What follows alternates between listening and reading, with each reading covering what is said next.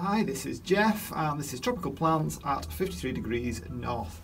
So today we're going to have a look at Dendrobium Kingianum, or Kingianum, depending on how you pronounce it. Now this is a plant I've had, I was trying to think to myself, I know I've had it at least since March 2018, because if I just grab my label here, you'll see that I repotted it, that's what RP means, 7th of March 2018, then I repotted it again the 6th of October 2018, then I repotted it again 10 days later, the 16th of October, oh sorry, beg your pardon, it's not 10 days later is it, it's a year and 10 days later, October 2019. So it's had a few repots. I can't think why I've repotted it, maybe I felt it was in too small a pot, but I do know what's happened to it over that time. So I've had it at least, well it's going to be getting on next March, where are we now, we're December now, mid-December. I think I'll have had it before March 2018, so I think I've had it at least 2 years. I definitely had it in my old greenhouse.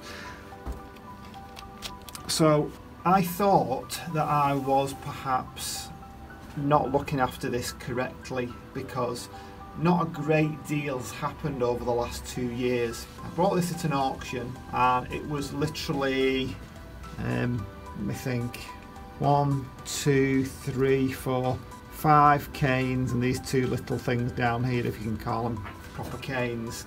And since then all it's done is put on this one on the left hand side and this one on the right, and that's all I've seen from it. I've not seen any other movement from it whatsoever. I've not done anything special with it, I've not put it in any special place.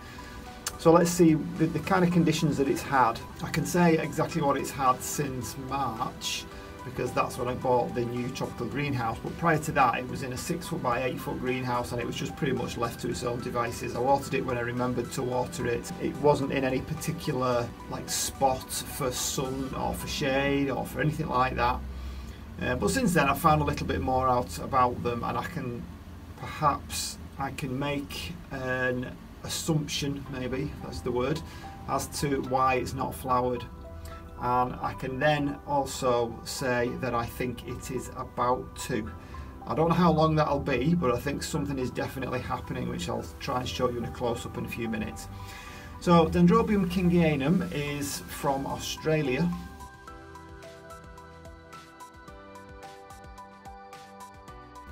It's a lithophytic orchid, so it grows on rocks, so that probably tells you a little bit about the kind of media that it likes.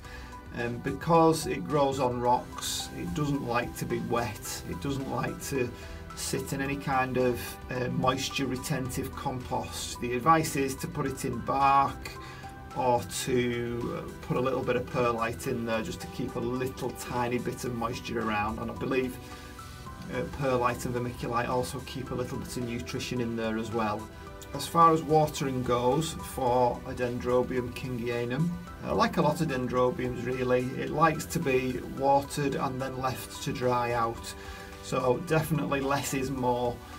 This is perhaps where I've gone wrong with it over the last couple of years. I've not given it a proper rest. When it's come round to winter, I've just carried on as normal and nothing's really happened. But this is one of those types that I understand likes a little bit of a rest over winter. In terms of not completely not watering it whatsoever, I read that what you should be doing is when the canes begin to shrivel, that's when you should give it some water. Now I'd probably water it a little bit more than that, but I'm certainly going to keep an eye on it. And at the moment, if I just lift the pot up, you can probably see there's a little bit of moisture in there, and I was going to water it, but having seen this information and seen that probably less is more in this case, I'm going to leave it quite a bit longer. So while I've got hold of it there, I'm going to show you why I think it's about to do something.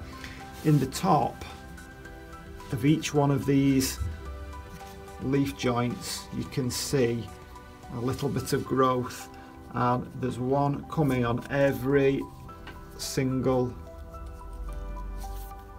leaf node there.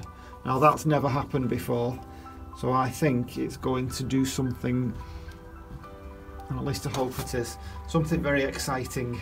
So yeah, that's Dendrobium Kingianum. And what else have we not talked about? Humidity. It does like humidity.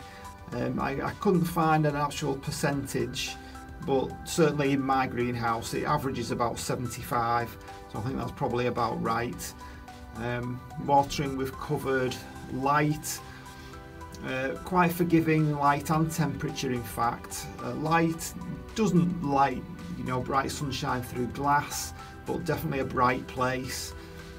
Repotting, the advice is to repot it once a year and to leave enough space for the new growth, the new canes.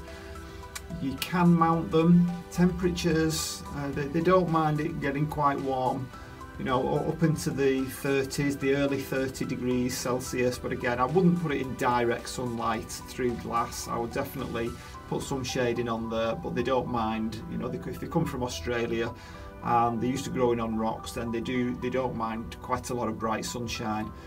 Definitely wouldn't put them in shade. Temperatures, they're quite tolerant down to about 5 degrees Celsius, so you've got quite a range there to work with. So I believe they are quite an easy orchid in terms of all these different requirements. The flowers should last about a month. I understand the fragrance. I'm looking forward to seeing that, and as soon as I get mine to flower, which hopefully won't be too long off now looking at these growths, although they are orchids so they are slow, but at least we've got some movement here, and I can't see that this will be anything other than flowers. So fingers crossed for me, and let's hope I get to see my Dendrobium Kingianum in its full glory. So fingers crossed for me. So that's Dendrobium Kingianum, and I know I've seen lots and lots of people with these in full bloom, and I can't wait to add mine to the mix there.